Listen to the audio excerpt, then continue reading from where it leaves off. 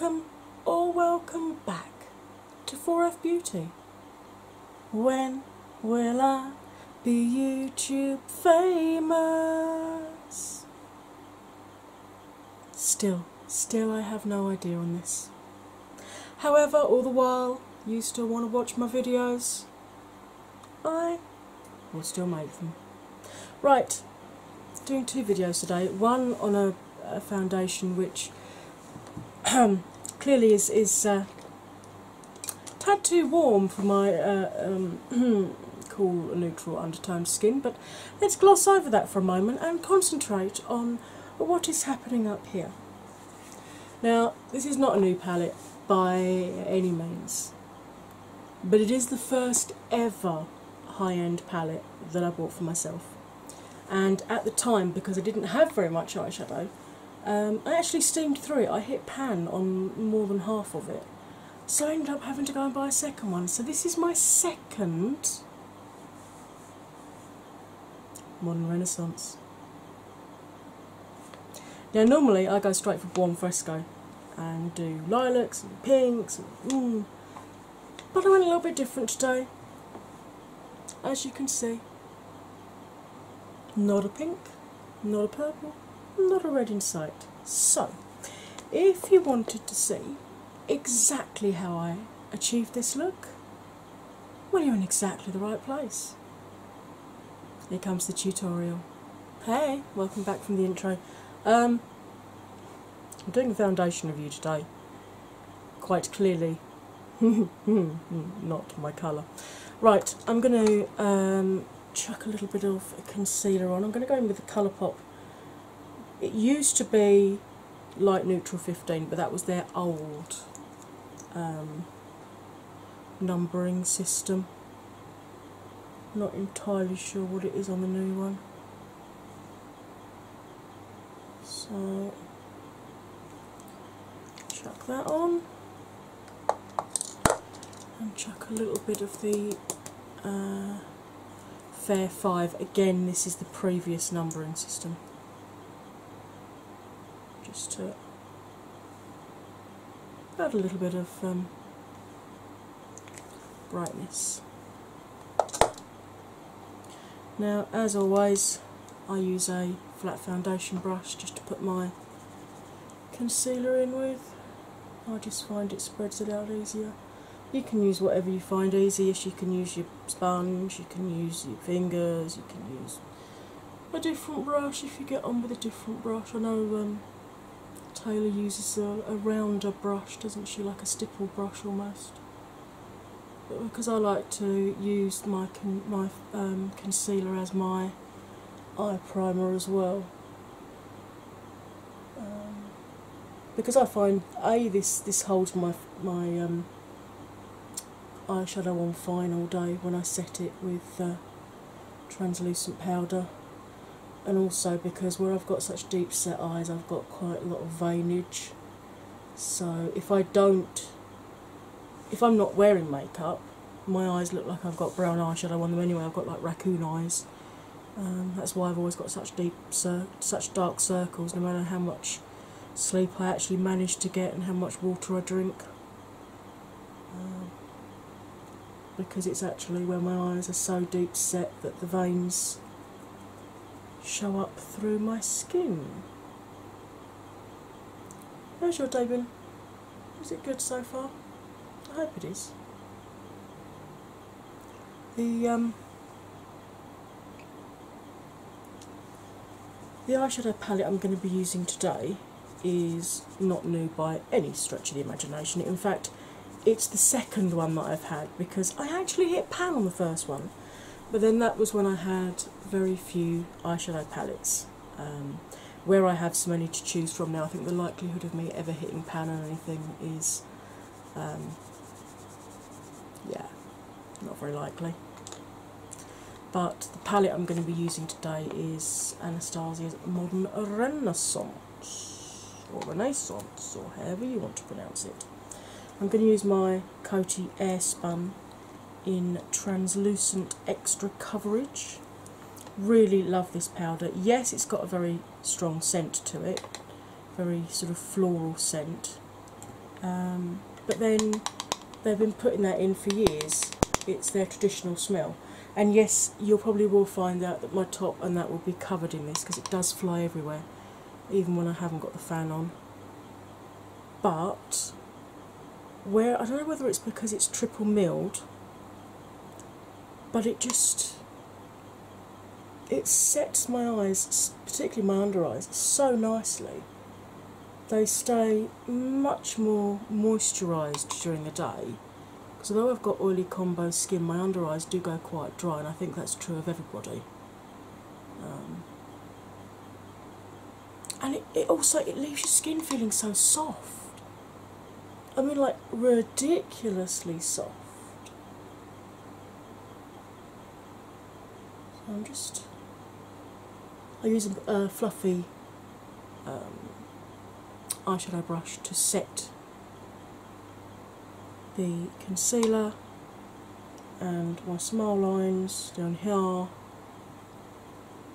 and to get in around the base of the nose here, because we all know these are the bits on me that split and cake quickest.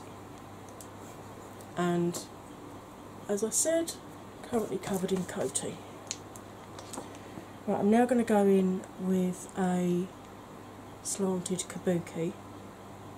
Now I like using a travel kabuki for this because you can push the collar up on the brush and tighten the density of the bristles, because I use this to actually push the powder onto my nose to try and get that foundation to be as set as possible.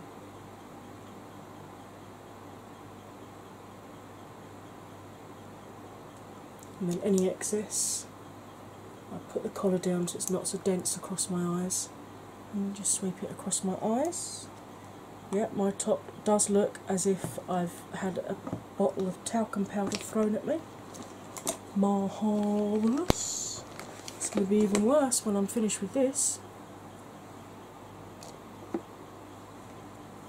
Yes, my Modern Renaissance was, I think, the first high-end palette I ever bought. And I went through that very quickly. I hit pan on pretty much all of the purple and pink and red shades in there.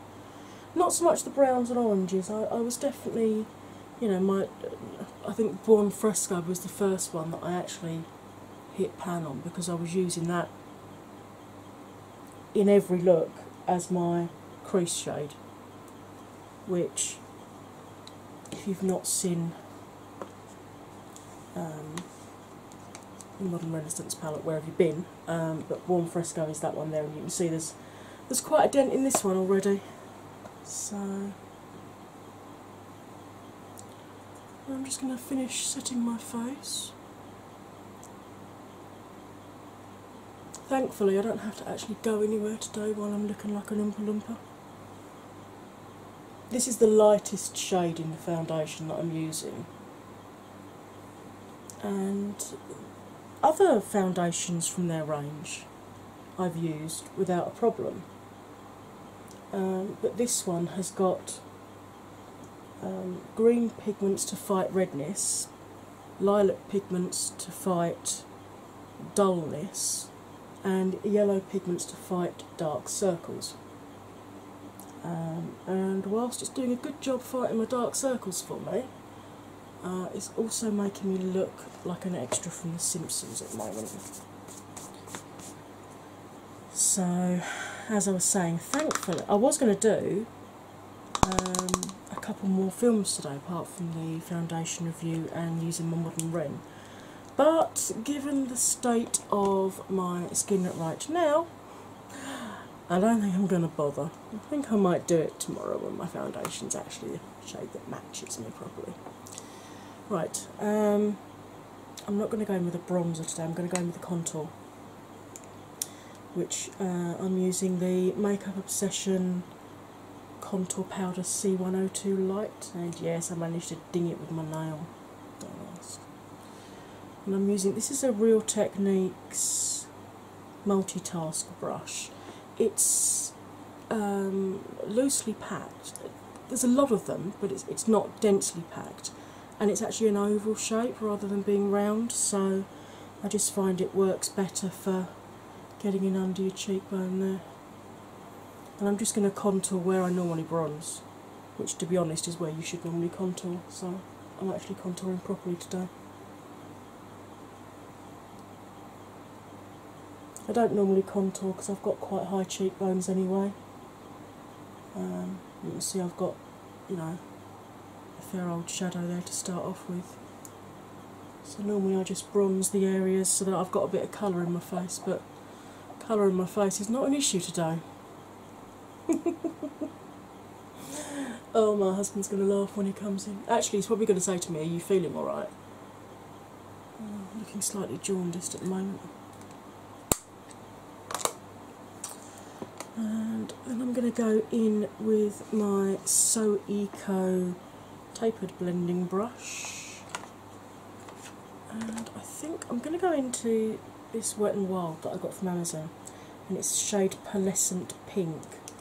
And it's not really a pink, it's more of an apricot to me, but it's a really beautiful colour. And it's got just a tiniest bit of mica in it. Doesn't really notice until you get outside and the sunlight hits it. And one, it's not sunny today, and two, I'm not going out with my skin looking like this colour.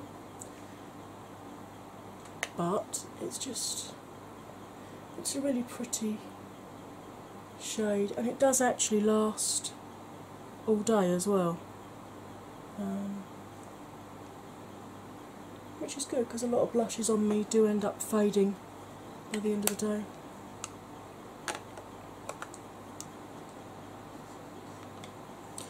Right, brow time. Let's zoom you in a wee bit.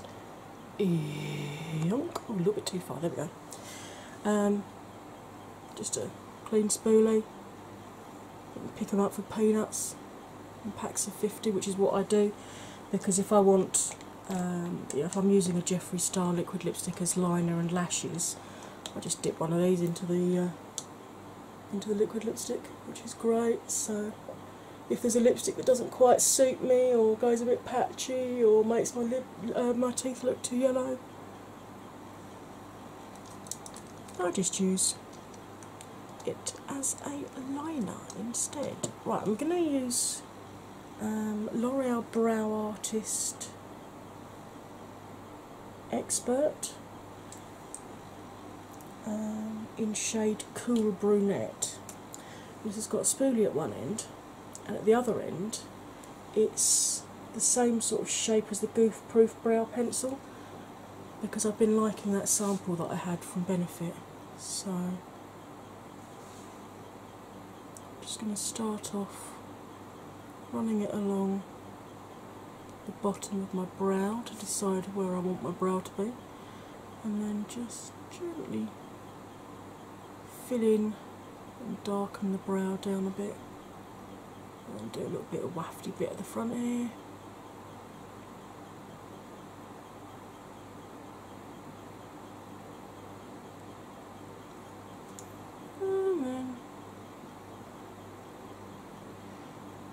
Brush through with the spoolie. So I could have just used this spoolie, couldn't I? I'm just so used to using my ordinary spoolie because I don't normally have the Essence pencils that I've got. I've got like a rubbery brush thing on the end rather than a spoolie, because those pencils are actually pomade pencils, whereas this is a true pencil rather than a creamy pomade pencil. It's just it's ever so slightly darker than the brown that I use in my Essence brow pencil. But some days I just want a slightly darker brow. So, I mean, I've used this twice now, and just to show you, you do actually get a fair amount of pencil in there. So put that back down, and then I shall set it with a little bit of Essence brow gel. You can use any clear mascara for this. You can use hairspray on a spoolie, which I have done many times when I've run out. You don't have to use the expensive stuff, like the ready set brow, one of those that I had. I mean, don't get me wrong, that was fantastic, but the prices weren't. Right, time to stick some colour on these eyes, I think. I have got my colour switch for changing colours on the brush. As I said, I normally go straight for Buon Fresco, and that has actually got a fair dip in it now. So I think I might actually go into the browns for once. Because I've done quite a few purple looks just recently, because every time I get a new palette, if it's got a purple in it or a blue, I tend to use it because those are the most difficult colours to create. Hang on, that was the door, hold on, wrong house. Right, I'm going to go into Warm Taupe with a fluffy blending brush. I'm just going to sweep that through my crease.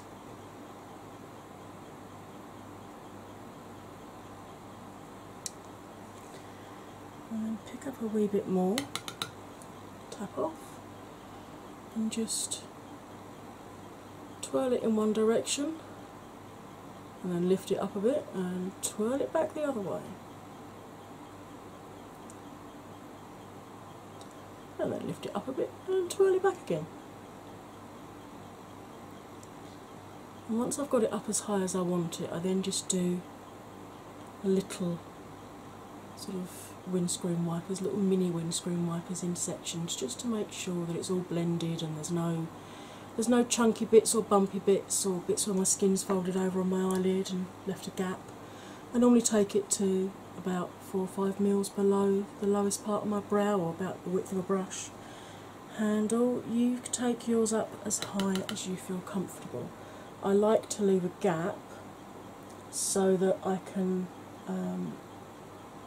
put highlight under the brow, just because it helps to lift the brow and give a more youthful appearance. I'm going to zoom you in a wee bit more because I think where it keeps seeing the brush moving, I think that's why it keeps losing focus all the time.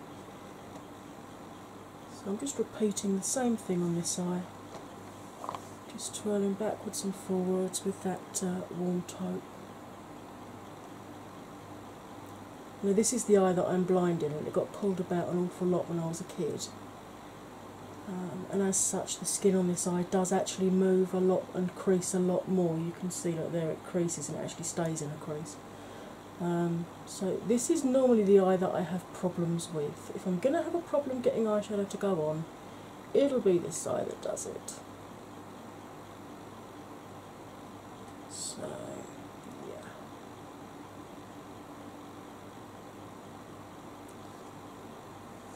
Okay. Yep, I quite like that. I'm going to go into, I think, Antique Bronze next. On the same brush. And I'm going to deepen this up a little bit, add a little bit of warmth. I'm not going to take it as high this time because I want to leave some of the taupe still showing. So I'm literally just keeping it by the crease there, just to add a wee bit of warmth and start to build the colour up.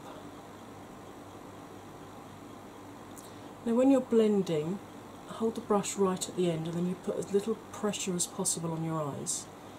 And the trick with blending is you blend and you blend and you blend, and then you blend a bit more, and then you blend a bit more. And when you feel like your hand's going to fall off the end of your arm, you just blend a little bit more, and then you're about done. No, seriously though, you know, there are some shadows which go muddy if you blend them too much.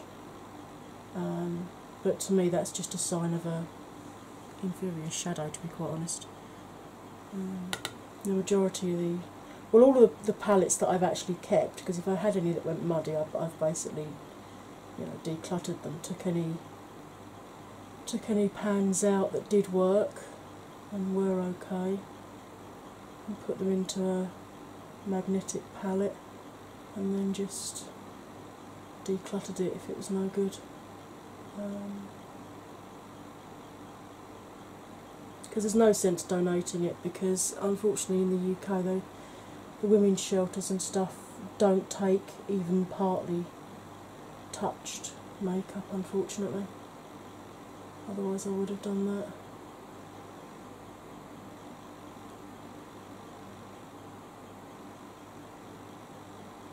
So there we go, that's building the warmth up on that. Right, clean that brush off, and now I'm going to pick up a slightly more tapered brush, and I'm going to go into Cypress Umber, that beautiful sort of mahogany brown. I'm just going to stamp that on the outside corner, just to lay the pigment down initially. Sorry if my white balance keeps going up and down. I've got my LED lights on here, but I've also got daylight coming in, and at the moment it's overcast, so 1 minute I've got beautiful light and the next minute I haven't. I think actually I'm going to get a pencil brush just to get a little bit closer to my lashes there, because my lashes do tend to curl up quite a bit here, and I struggle sometimes with actually getting pigment close enough to the lashes using a tapered brush, without actually poking myself in the eye with the bristles, which, yeah, I've done that a few times, I tell you. I'm just going to run that literally just through the, there goes my white balance again, literally just through the crease, and I'm going to blend it on the crease. So the first colour we blended right the way up, the second one we blended to just above the crease. This one I'm tilting my head back and I'm literally blending on the crease, because I don't want to take this too far up the eye at all. And then just gently buffing that outside edge there.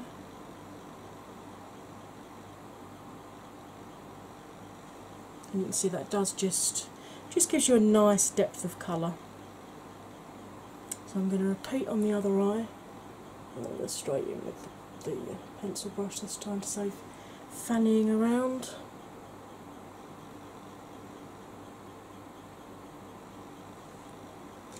A little bit of fallout there, but we can soon deal with that.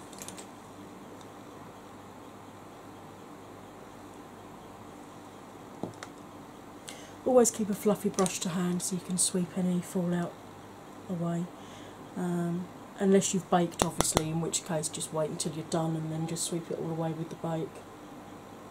So run that through the crease, tilt my head back, trying to stay in, if I lean forward a bit I might be able to stay in frame with my head tilted back, and just blend that on the actual crease itself. You can see that I really struggle with, see the stripes there, look? That's the trouble that I have with this particular eyelid, because it got pulled around so much when I was a kid.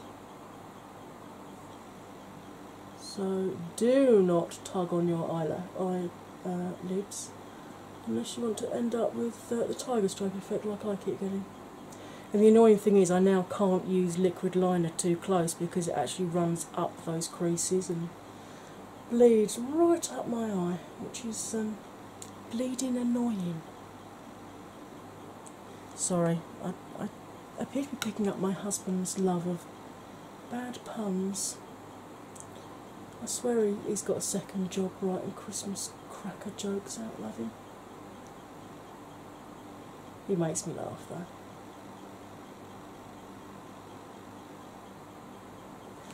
Right, okay.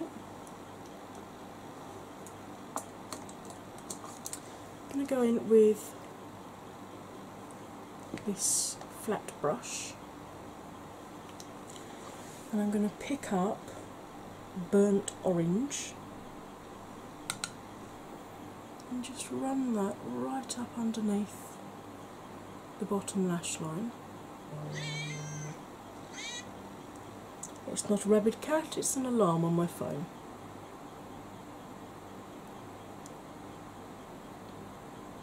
So let's just run this along just under the bottom lash line there. I struggle with keeping liner in my waterline. I mean, I struggle all year, but at the moment with my hay fever being like it is, and having poked myself in this eye earlier, I don't really want to put anything on my waterline. But you can still get a nice effect by underlining the lashes. Right, I'm going to go in with this sort of shaped packer brush, and I'm going to pick up a little bit of Real Gar, which is that gorgeous orange, and just gently smudge that along that bottom lash line there, just to soften the burnt orange that we put down. And I'm literally just putting it on the tip of the bristles there. Look at that beautiful pigment. And then just gently,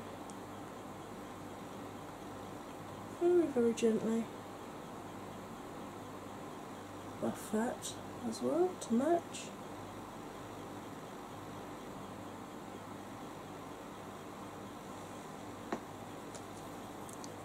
And then I'm going to go into Golden Ochre, which is a really lovely sort of, it's kind of a mustardy colour really.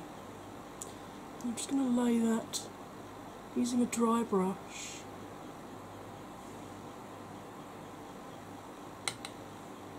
onto the 2/3 of the lid that we hadn't put any colour into yet.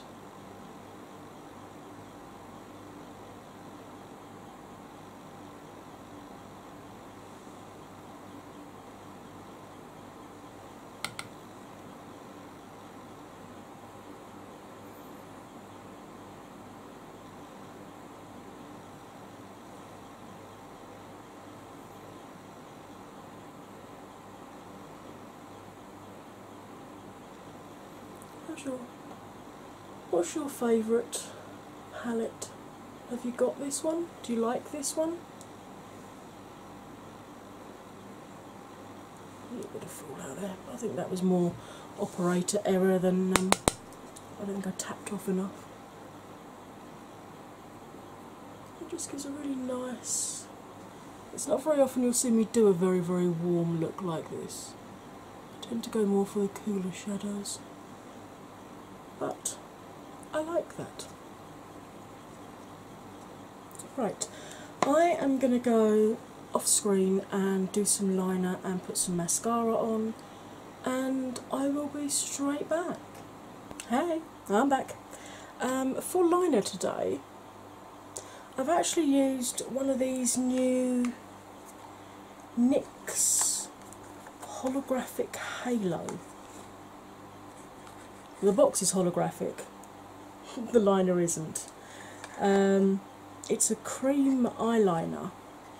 This one is in shade Crystal Vault. Let me just zoom in so you can have a quick look at it. Okay. And apparently these can actually be spread out over the eye and used as a cream eyeshadow as well. So I might give that a go. I've got it in 3 colours. I've got this one. I've also got this purple one called Cotton Candy, or Lilac, and this green one called Killing It, which I had that on the other day in my Hell Yeah Won't Know, episode 7, I believe. So this is the second one that I've used, the silver one. I like it very much. Tip for you, see the shape of it? So it's got this ridge around here. Yeah, you actually have to take it out the bottom of the box, otherwise this piece of card here stops it from coming out. I won't tell you how long it took me to work that out the other day.